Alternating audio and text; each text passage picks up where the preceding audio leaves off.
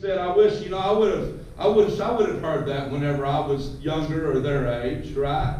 Then there was a few that said, I wish I would have treated it more importantly whenever I was young and growing up. But all of that is saying this right here. We wish we could go back with this new understanding, this new appreciation of sowing and reaping. We might say something, if I could just do some of the little things differently back then, my life would be a little bit more different now. Or we might think, I never would have done that first small thing to begin with if only I had, But, church, I think the truth is this. We knew, didn't we? We knew about reaping and sowing when we were younger. I mean, somebody told us in some way, honestly, if you're honest with yourself, right? A grandparent, a parent, an uncle, a teacher, a coach, a youth pastor, a pastor. They gave us some version of it, maybe not completely the way we're looking at it today, but we knew, didn't we? How we treat others is maybe how they're going to treat us, If we do this, we're going to maybe, get that. Maybe we thought we were exceptions to that law, or maybe we thought it didn't apply to us, or maybe we thought that we could do it differently, or it didn't really matter at the time. But without regard to any of that, we knew. Personally, I thought, and I think this still today, I think that we thought then, just like the younger people may think today, we thought then, I have time, right? We thought, it makes sense what I hear you're saying. I need to be careful with my decisions, and I need to be careful with my habits, because I reap what I sow. I get that, I understand, but I have time to get to that later, right? Eventually, I'm going to start planting, right, some of the seeds that you're talking about, but right now in my life, I'm just not going to worry about that. See, the problem with this thinking, church, is this. While we are waiting to sow the right seeds, while we are putting off sowing those God seeds, we are sowing all of these other seeds, in its place. And before you know it, right, we are looking back. So Paul warns us in Scripture, but it also comes as a promise too, right? That this is how it works. The seeds, the very little bitty small things, those things matter. And by small things, remember we defined it a couple of weeks ago, we mean those things that are easy to do, right? But remember, if it's easy to do, what is it? It's easy not to do also, right? If it's easy to do, it's easy not to do also. Remember we talked about it's easy to do to save a few bucks to order water instead of a soda. That's easy to do, right? That's easy enough to do. Just save a few dollars during that day. But you know what? If it's easy to do, guess what? It's also easy not to order a water and get a Coke instead. Or wake up 15 minutes earlier in the morning to read God's Scripture or to pray. That's easy to do. It's just 15 minutes, right? You know what's easier to do? The snooze button. Amen? The snooze button, that's a little easier to do. I like what C.S. Lewis says about this. He says this in his book, Mere Christianity. He says, good and evil both increase at compound interest.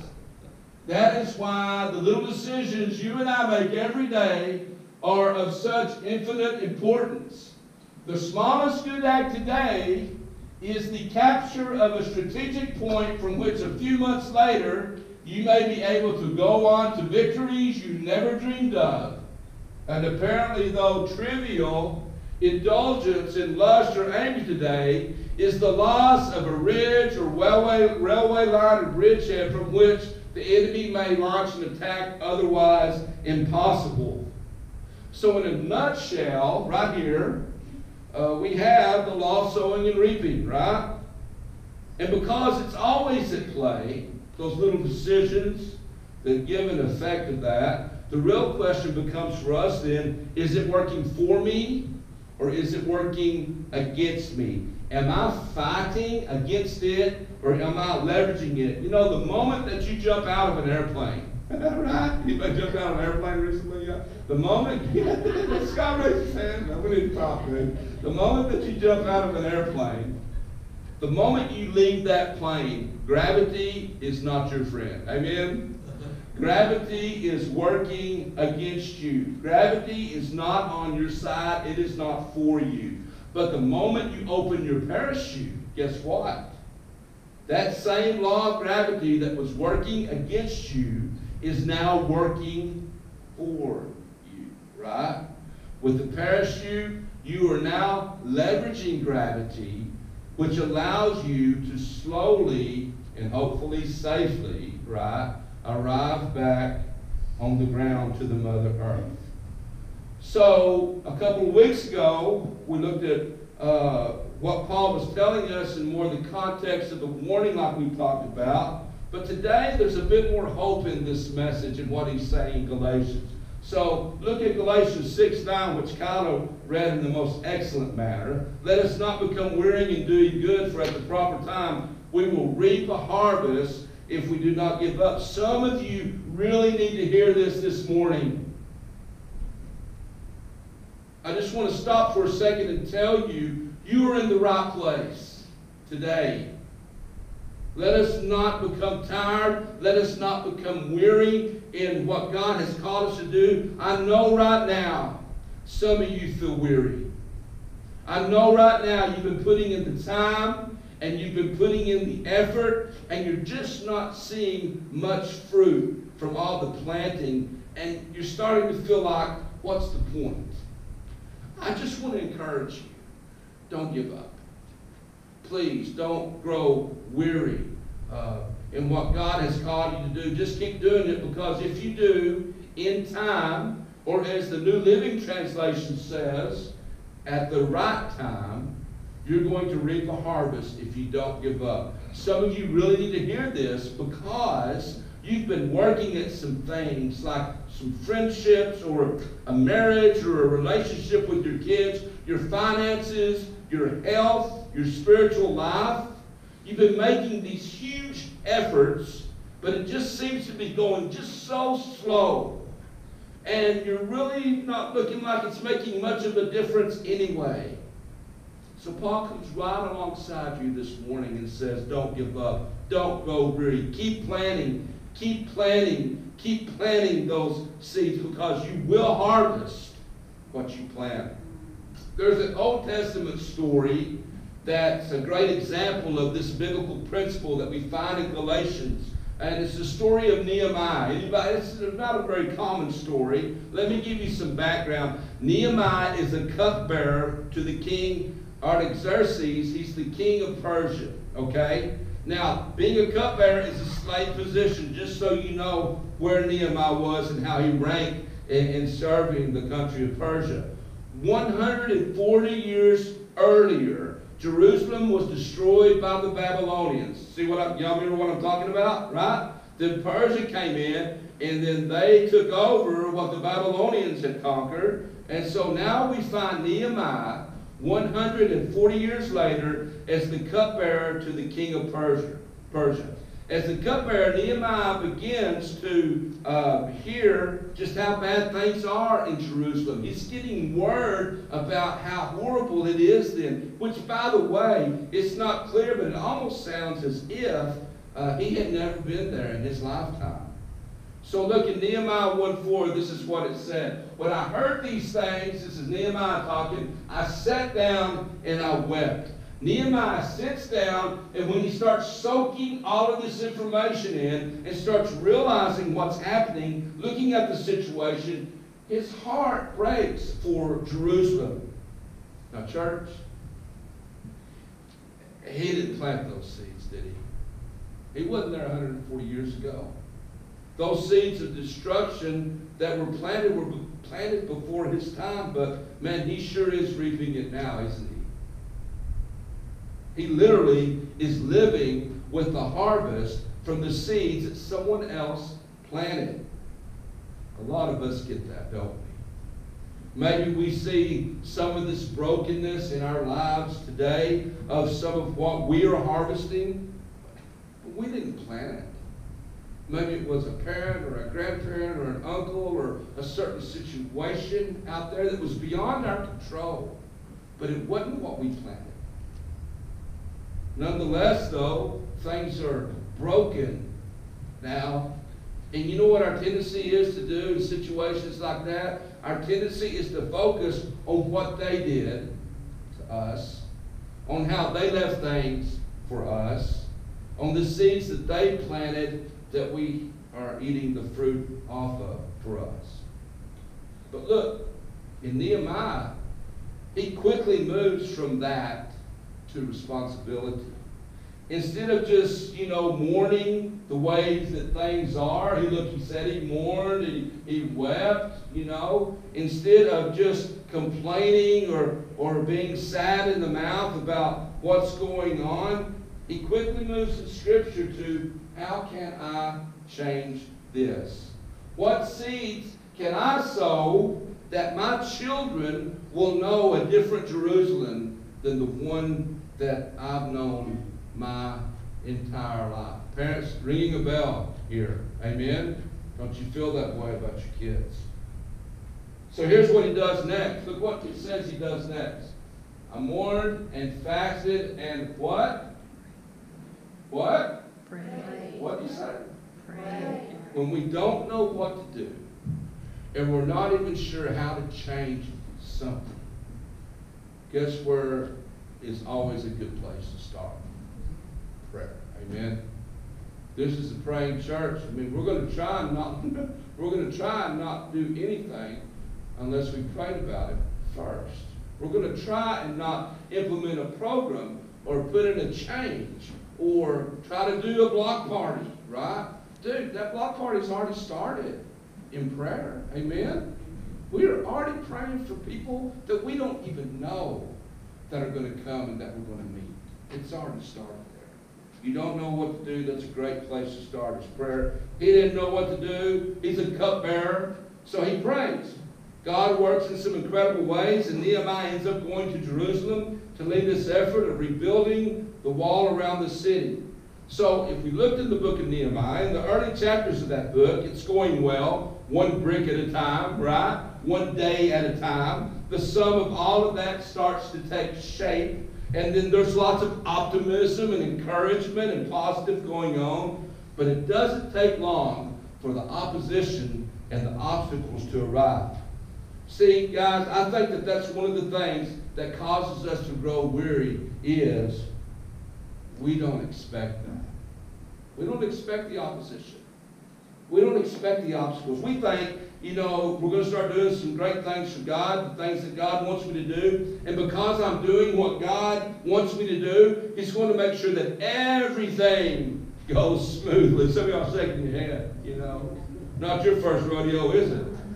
In the farmer world, I planted what God told me to plant. So guess what? The weather's going to cooperate, right? No. Seeds are going to grow how they're supposed to, right? No. There's not going to be weeds in my field, right? No. So when obstacles and opposition comes, we get really discouraged. We get really worn out because we're not prepared. We're not thinking that that's going to happen. And for Nehemiah, and just as likely for us, that opposition, you can't say that word, that opposition usually comes in the form of discouraging, kind of negative, run-of-the-mill old people, right? And guess what? These aren't the people that are in your outer circle, are they? Sometimes they're the ones that are closest to you. Nehemiah had two guys like this in his life, Sanballat and Tobiah. I like those names. These guys were haters. Man, they were just flat-out haters. And they hated on Nehemiah. And they hated on the builders. And they hated on the project. And all the time, they were constantly criticizing and ridiculing what they were doing. Look at 4, 2, and 3. This is Sanballat at the first talking. What are those feeble Jews doing? Not just Jews, but feeble Jews, right? Will they restore the wall? Now he's making fun of them. Can they bring the stones back to life from those heaps of rubble? Sarcasm, right? Cynicism. Tobiah jumps in. He says even a fox climbing up on it would break down their wall of stone, These two guys, they see Nehemiah. They see the builders working hard. But the wall is so far gone, church. And it's so broken. that they start mocking them and making fun of them. Maybe you have someone like that in your life right now. They keep not only reminding you about how bad things are, but they keep reminding you you're the reason, right? Because you did this, that's why things are so bad. The sad thing is that, you're like me, you probably thought they would really be there for you. But they weren't. I had a friend in Dallas who wasn't there for his kids when they were growing up. He's a corporate guy like me, worked a lot of hours, did a lot of bad things, in his relationship with his wife. And so his kids grew up into adults, and guess what? At the same time, he became a Christian. He accepted Christ. And one of the very first things that God put on his list, on his heart to do, was to repair this relationship with his grown adult children. So he starts sowing that seed, right? He starts reaching out to them.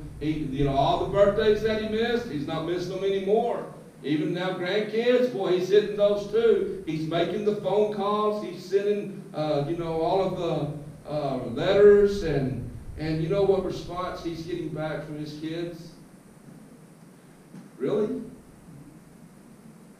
Now you're going to step up and do something about it? Now you're going to try and be my daddy?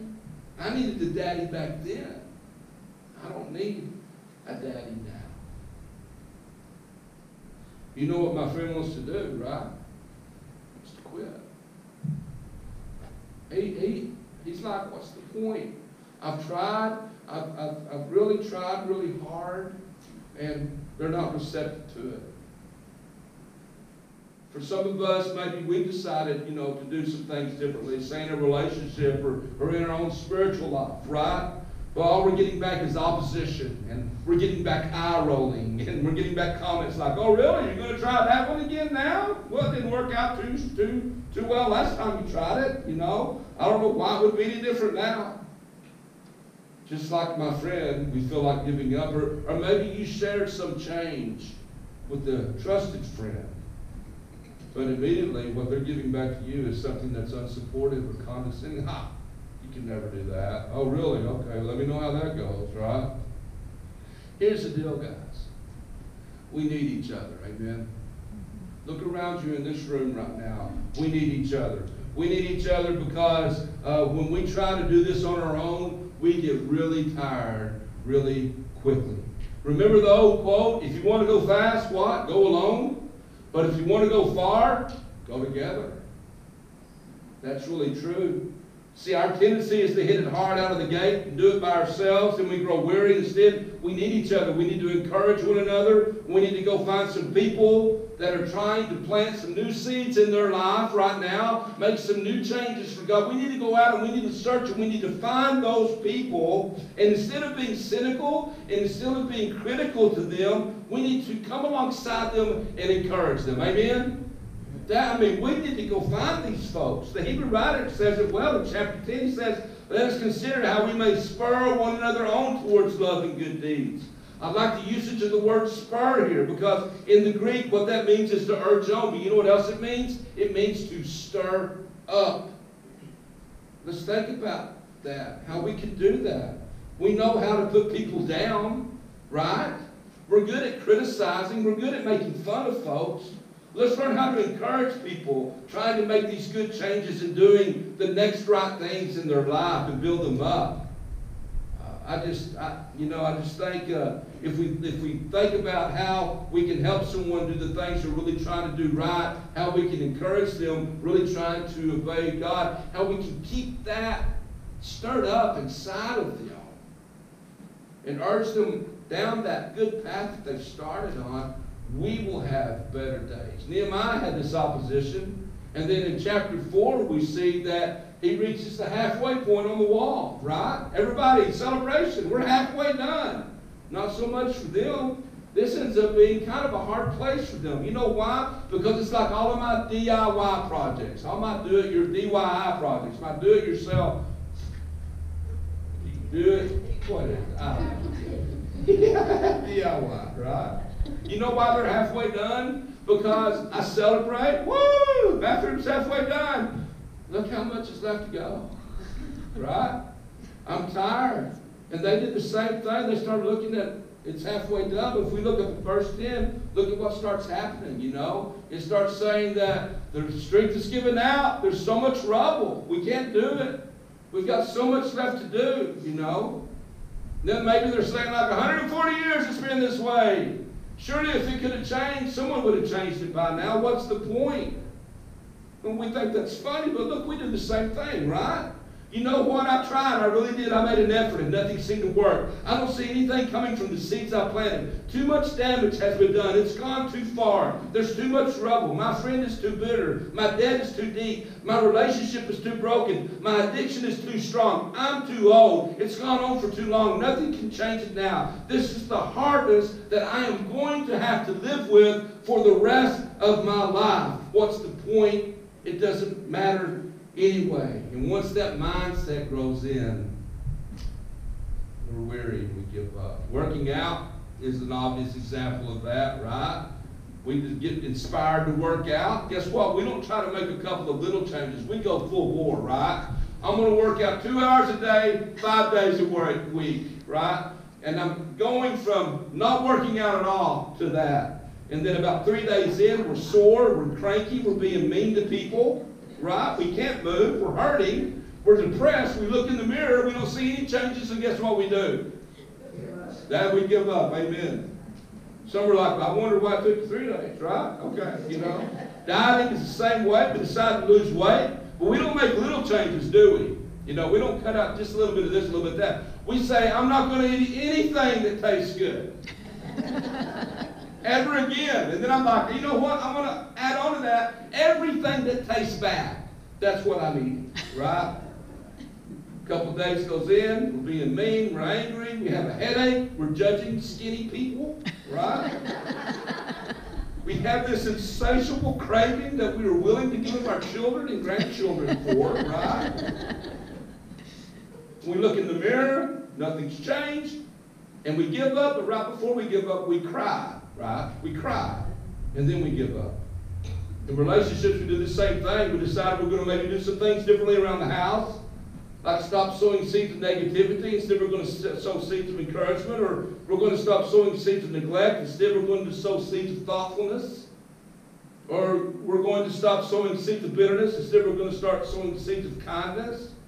We do that for a few days, and we're like, man, this is great. She doesn't notice. You know, it's just been a few days. She doesn't notice. And then we think we've been making such a huge effort. They're not noticing. We're not seeing the results that we're hoping for, so we think, what's the point? It doesn't matter. Anyway. Have you ever heard the story of the Chinese bamboo tree? Misty doesn't like this story, because I've been talking about the Chinese bamboo tree for 2 weeks, right? Yeah. Every time we see like a life lesson, I pause and I was like, honey, that's exactly like the Chinese bamboo tree, you know, which she really enjoys when I pause stuff on Netflix. It's like, this is what this is really like, right? Here's the deal with the Chinese bamboo tree. It comes from a single seed. This is pictures of them right here, right? Gets planted, watered, cultivated, fertilizer, and look how big those things are, man. But at the end of the first year, if you were doing this, you would look at a field, and guess what? Nothing after you planted it for a year. After the second year, you keep watering, fertilizing, and cultivating, and guess what? You go and check that field again, guess what you're going to see? Nothing. Third year, fourth year, guess what you're going to see? You're going to see a bunch of dirt, man. Nothing. But the fifth year, after 5 long years, you're going to finally see growth. I was thinking about this. Can you imagine what it would be like to be the first ever Chinese bamboo tree farmer? I mean, I just thought it was something like this. The guy's in town, he's having a hard time making ends meet, and so he meets a seed salesman. The seed salesman tells him, look, I don't see any Chinese bamboo trees around here. Dude, if you plant these seeds, you'll corner the market on the Chinese bamboo tree market, and you'll make tons of money. So the salesman said, now look, it takes a little time, but you're going to be rich. So the Chinese bamboo tree farmer now, right, grabs the seed, purchases them, rushes home to his wife. Guess that what she is like? Pretty skeptical, right? He plants them. He goes out and looks at 6 months. You know, there's nothing there. You know, his wife looks and said, you know what, to me it looks like the same dirt, you know, right? A year passes, nothing. The wife asks him, baby, are you sure you planted the seeds? Are you sure you put them in the ground? Because remember, last year you forgot our anniversary, right? And so maybe you forgot to plant the seeds the second year, third year passed. The wife asked, did you plant them right? Maybe you planted them upside down and they're growing into the ground. Or maybe the seed was a little sideways and they're growing sideways on the ground. Fourth year passes, wife's had it, she's done, right? Chinese bamboo tree farmer comes in from a hard day in the field and she says, so, how did it go today at our imaginary Chinese bamboo tree farm? Did you have a good day at work? You know what, honey, you've been working so hard, I'm going to make you the best imaginary dinner you can imagine. Right. And you know what, baby, go ahead and slip those clothes off because I'm going to do some imaginary laundry for you later. And at this point, the farmer probably wants to give up, right? He's been working hard, but he feels like he has to keep going because he's put so much time and investment in it. In fact, he can't stop because the water, the cultivating, and the fertilizing, he's done it for so long. Guess what it's become? It's become a habit now for him. But after 5 years, within 6 weeks, that goes from nothing to 90 feet. Amen? Wow. Can you imagine what the farmer told his wife? Oh, yeah.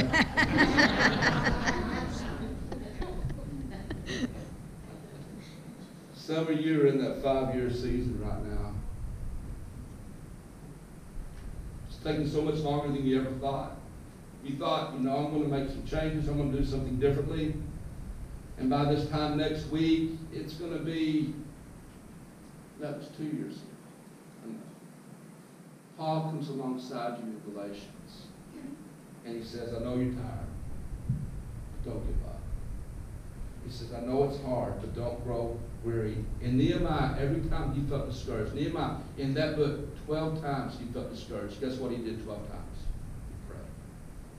12 times. Every time he felt discouraged. And we run past that, We're thinking that the work is in the field, but let me tell you where the real work is.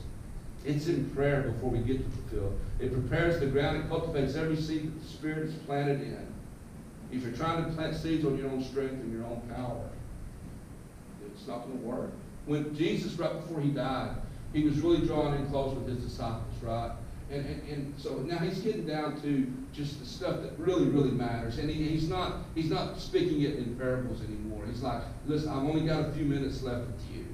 So here's what I want you to know. One thing he told them, he said, I want you to know that I am the vine, and you are the branches, And he said, now, when I say that to you, he's saying that I want to just really tell you that the reason, I've lost my notes here, guys. I just want to tell you that the reason why I say that, where is page 6? Okay.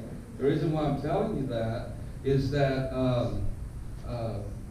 as a branch, you have one job. As a branch, you only have one thing that you have to do, and they stay connected to the vine. That's it. Everything else works out from there. And the one thing that helps us stay connected to the vine is prayer. Nehemiah would pray his way through this. In Nehemiah chapter 4, this is what he tells his people when they feel discouraged. He's like, one brick at a time, may not look like it, may not feel like it, but that wall's getting built.